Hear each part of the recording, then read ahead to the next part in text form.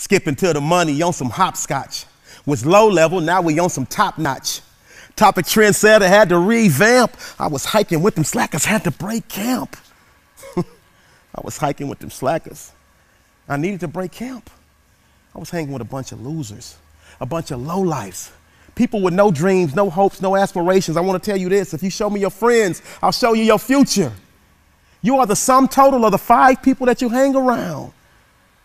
Some of y'all know good and doggone well that person that's calling you probably right now has a small mind because they're calling you to talk about other people. Their life is like a reality TV show. It's all about drama. It's all about throwing shade on the next person. Girl, did you hear what she said? Man, did you hear about what old boy said about you? I'm not trying to hear that. I'm too busy trying to go to another level. Small minds talk about people. Average minds talk about events. Did you see that show last night?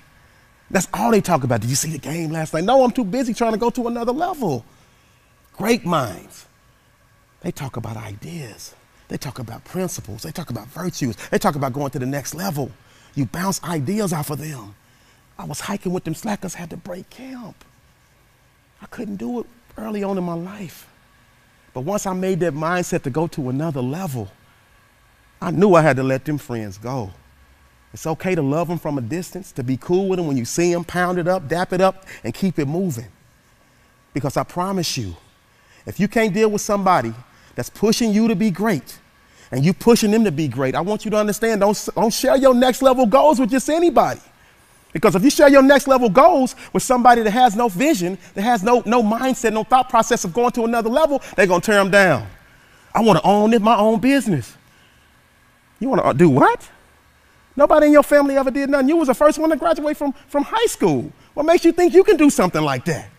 They're going to try to tear you down. You share your next level goals with people who have a next level mindset. And then you guys can push each other to be great. Accountability partners. She might call you and be like, you said you was going to make 100 calls this week. Did you make your calls? Girl, I made my calls. You said you were going to send 100 emails this week. Did you send your emails? Girl, I sent my emails. You pushing each other to greatness. You pushing each other to the next level. Before you know it, you both are sitting on the top. Because the people with the small minds, the weak minds, they have no vision. They can't see success. They can't fathom it for them. And so what they do to you is they try to bring you down and pull you back down to where they're at. You never lower your standards. You force them to come up to your level.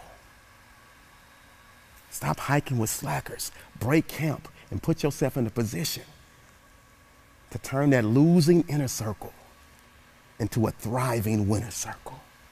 This is your life. This is your time. You only get one. Don't screw it up. I want you to unscrew. I want you to tap into your wildest dreams of being great. Next level mindset awaits. If you're still breathing, you still have an opportunity to be achieving.